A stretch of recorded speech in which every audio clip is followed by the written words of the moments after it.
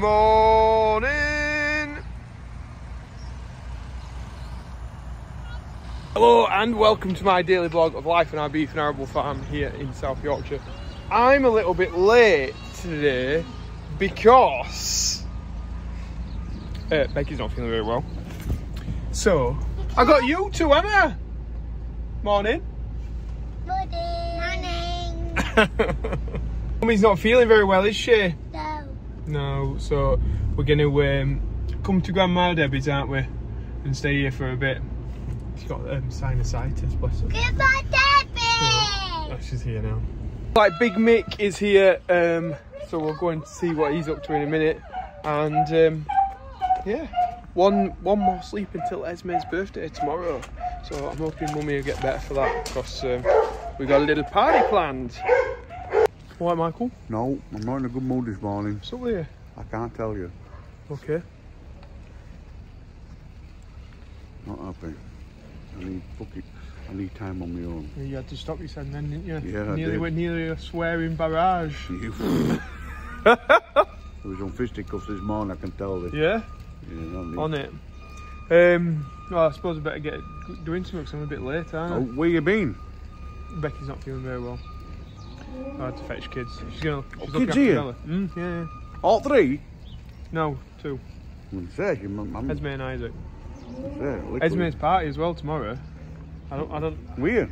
But like in a village hall. Where? I can't say. But like okay. In a village hall, and Becky's obviously sorting it all out. Mm-hmm. Joe's not very good at sorting things like that. No, I know. That's why they're here late.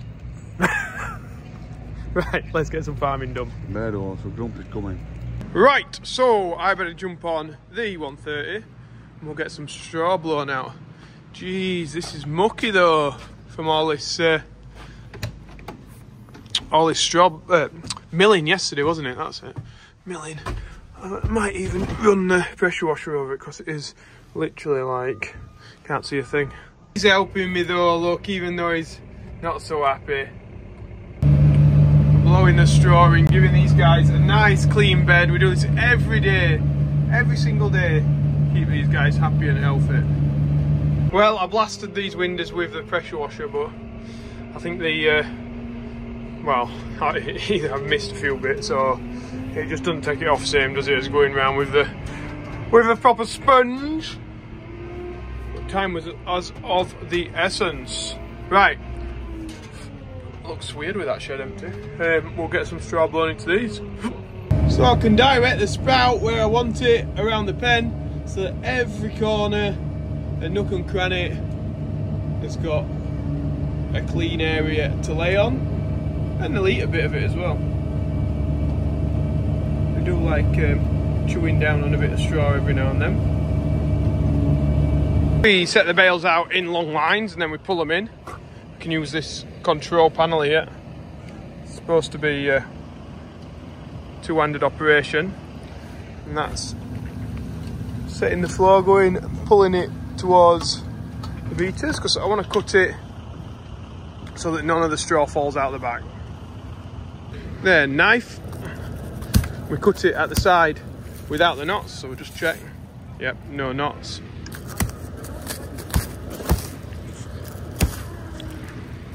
On this side of the bale, we've got two sets of knots, one here, one towards the front. Now, if I've not got to pull those around the corner, because they really get stuck when they're going around the corner, then the bands will come out nice and easy. But if you cut them at the wrong side, you have a bit of job on. We got an email yesterday from Dr. Kate, you know who watches the channel, her and Rob, from America. Now, she is a doctor. And I'm not going to say what she does because, like, I don't fully understand it. But basically, she's as I see it, she's an expert in, like, diseases and viruses and stuff. So she gets all those journals. Anyway, she sent me a journal about blue tongue. So blue tongue affects ruminants, really hits sheep hard, and like what can wipe sheep out. Cattle, it affects them as well. So she read that in the Netherlands there's a new outbreak. So we haven't had an outbreak in the UK since 2007, but the Netherlands have got an outbreak at the minute, and it's one that can't be treated. You can't treat for it. There's no risk to human health, but animals, yeah, there's no. You get it, and the sheep will die. Like, it's untreatable. Carried by midges, and basically the UK is watching the weather all the time because there's a chance it could blow across the North Sea. Like, the midges could blow across, and then we have an outbreak over here. So just yeah, be on the lookout if you're a sheep farmer. There's not a great deal you can do, I don't think, but if you spot it, just report it. It's going to be, yeah, hopefully, fingers crossed, they don't come across, but just with climate change and everything, things getting warmer, just there is a chance it could get and spread into the UK. So just yeah, I just thought I better, seeing as Kate sent me it and I've read it, and I thought, oh, blooming heck, this could be a bit nasty. I don't know if anybody remembers the previous outbreaks. It's not something that I've ever come across with our cattle, but I think it affects sheep more. So I just thought highlight it and be on the lookout for it. That's what I thought. Coffee, but what I want to know, and I guess everybody else probably does. Last time we saw you, we were going to school reunion. Yeah, really good. Right? Did you bop the bullies? Could have, there weren't many there. There weren't no there, to be honest with you. No, they're all shit, everyone's not there. They never do well, do they, bullies?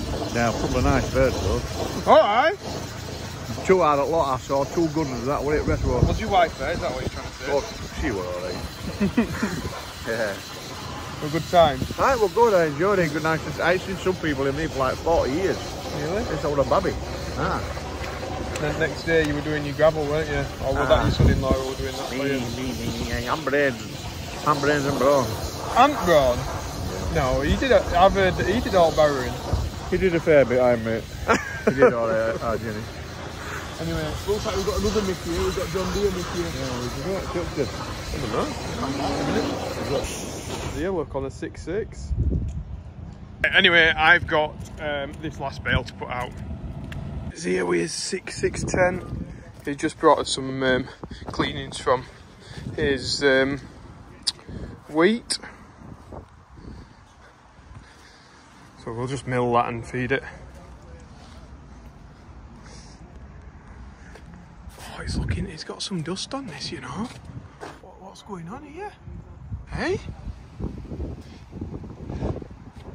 It's turned from a tractor that Mick we're just going to use for shows. He really likes it now. His dad particularly likes it. I think that's why we've got weight block on front. He's doing a bit of ploughing at the minute.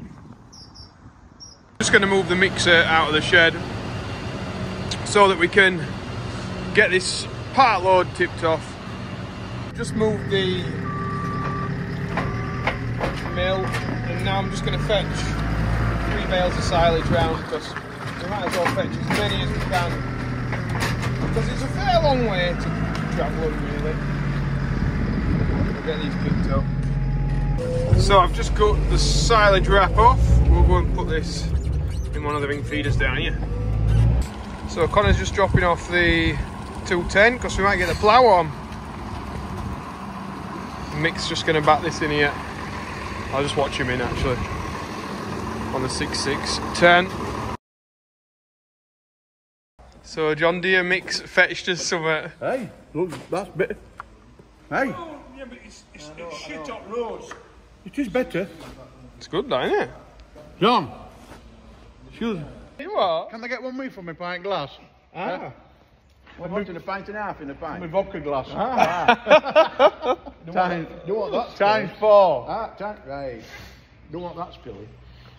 You'd drink more though if you were doing that, wouldn't you? Matter. You want one with a drip tray on the bottom and a tap to fill all your cups up when you've done again, or your glasses. Come on, let's get. For excess. We're going to get some farming done now, Mick. He's getting on in there. He's getting on. Who is?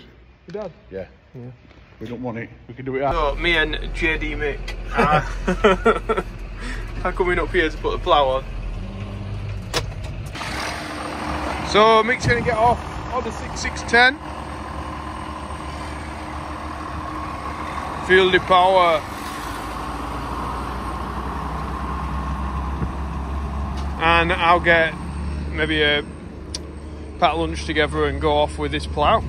I cannot remember how many years ago it was that I last did some ploughing. I reckon possibly 8 to 10 years since I've done any ploughing. So don't hold any hopes up for anything spectacular. But I should, yeah, know half what to do. Right, we will lift the plough up. We'll get it off and we'll put this on time lapse.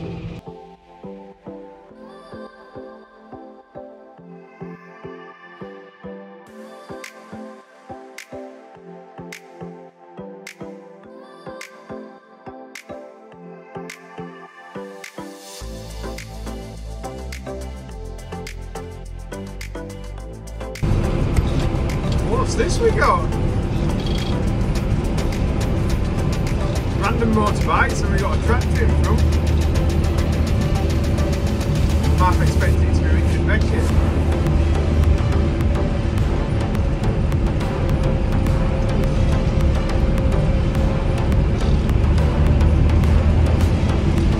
Oh, nice thing, pulled over for us. Business. Well, it looks like my barley's up. Got some wet patches though. But yeah, it looks like let's put it in alright with the drill. Just this top end here, where it's not come so great yet. Give it a bit of time and a bit of dry weather, it should be alright. Right, so just open the gates of the field. We better get in and start ploughing. Right, well, we'll give it a go.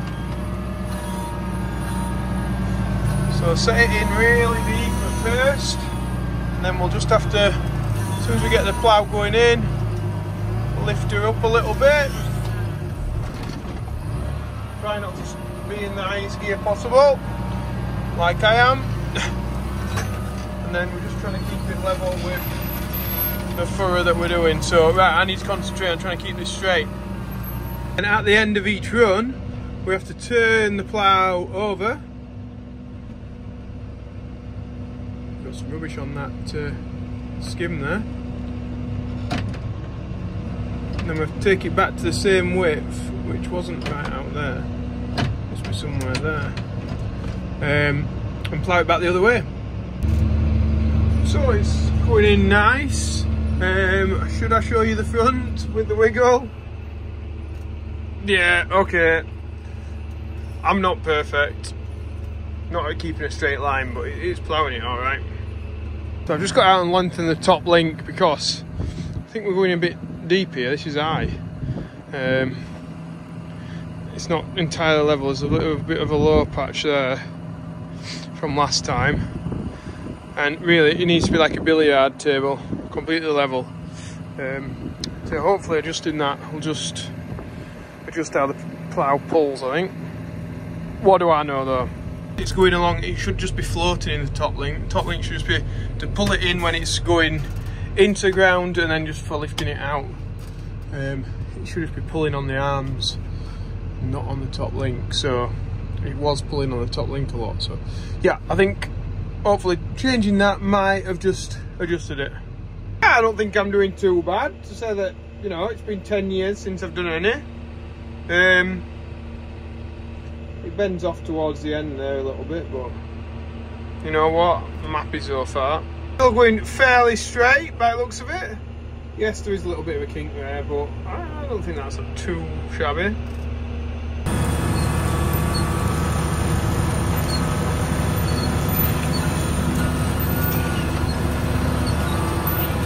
So we're getting a really mucky furrow this way and a real clean one the other. I'll show you in a second. Really clean going that way. So I'm racking my brain thinking what's causing this. So anyway, I've just found it now. The disc here on this side is set deep in, so it's cutting in nice. This one is moved, so I'll have to undo that, tap that down, and get the disc back in right. It's 100% the reason, but I cannot get it off even with this length spanner, so yeah, it'll be Daddy's coming down to see me, he'll fetch a big bar. But, apart from that, I've just got to persevere on. So the problem is, you see, it's like we'll be altering the depth. The tyre will be getting lifted up by the trash that's in the bottom. So yeah, it'll be. Yeah, I can alter the depth of the wheel, I suppose, from one side to the other. Yeah, that's what I might do just to compensate for it. But when we get back to the farm, we need to sort that out. I think it's been like that for a long time as well. It's just, when you look at it, it's quite simple. That sticks out there, like that much. And this one, this side, doesn't. See the distance between there and there? Look at the distance between there and there. It's touching. So that's not going in deep enough to create a nice, clean furrow. Yeah, we're thinking about calling him. He turned up at field, so my dad's on the plough now. I'll pick up some feed from cow gills. I don't think I did too bad a job out there. So I ain't done any for years. Ends are alright. Yeah, these are my ends. Okay, that one's not so great. There's not big holes. And that's my corner of the field. When we go the other way, I'll just take out them little bits, but they're only like 1-2 strides wide. And we'll get them when we come back this way.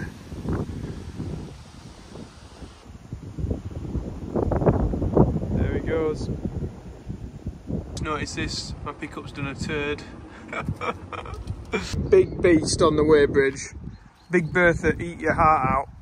It's the Hilux with the seat in the back. I've just been in the house with the kids, which is nice. It's nice when they're at the farm. Makes things a lot easier. Oh, pheasant flying off. There is a local shoot actually happening, so I'm probably coming in here for a bit of safe haven. Yeah, it's nice. I've spoke to Becky. She's feeling better. She's not feeling, 100%, but she's feeling better than she was this morning, which is good.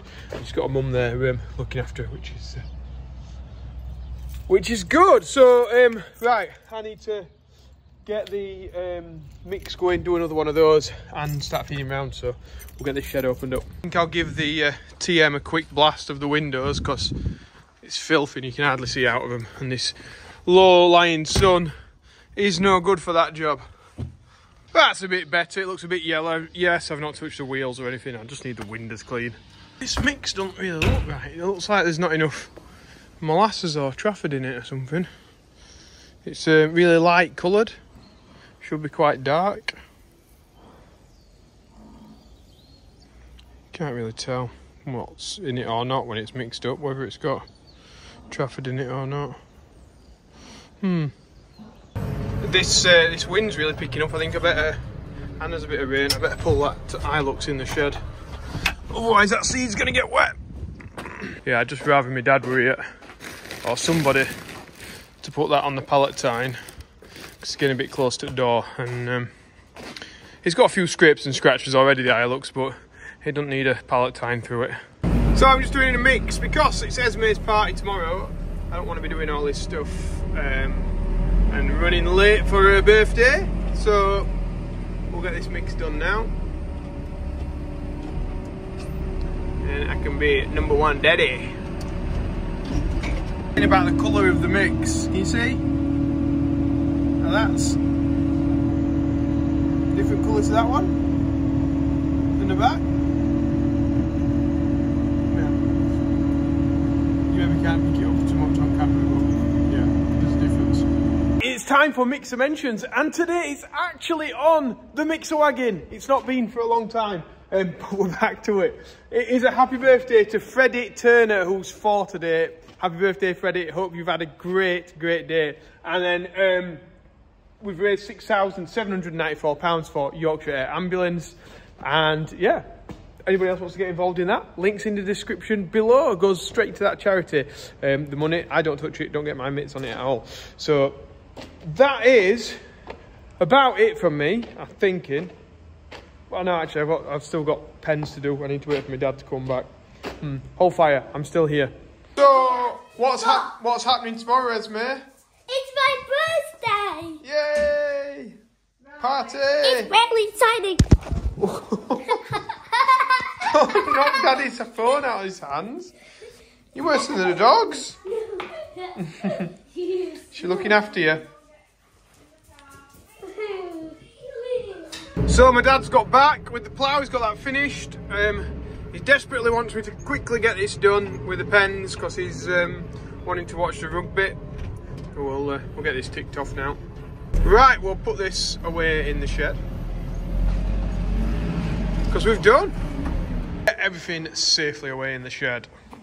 And that is, yeah, about it from me today, guys. Thank you very much for watching. I appreciate it that people still watch after, I don't know, I think in January it'll be 2 years I'll have done a video every single day on YouTube. A little bit longer for TikTok as well. But yeah, thanks everyone for sticking with it, keeping on watching, and yeah, enjoying the farming content. If you have liked it, remember to press like, subscribe. I know I always say this at the end. I ought to say it at the start because then people would actually press the subscribe button rather than just popping over onto the next video. But yeah, if you do that, that'd be fantastic. And if anybody wants any of the merch, hats in stock, hoodies in stock, and we hopefully should be getting some more coming. Yeah, they're just a bit steady at getting the merch to us, but hey ho, it'll be all right. We'll get it there. We'll get there for Christmas anyway. Be sorted. Right. Anyway, I'm waffling again, aren't I? I better get off. Thanks for watching, guys. Bye.